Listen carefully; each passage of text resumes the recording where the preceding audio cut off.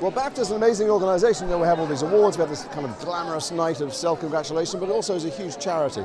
It's out in the community, it does a lot of work. I'm giving a speech tonight about the stuff they do in South Central and high school and inner city film festivals. And so it's not just a place where we all meet and gather and feel sorry for ourselves and complain about, you know, things aren't going our way. We actually have people use their skills and use their experience to go out and try and leave an imprint that we're proud of.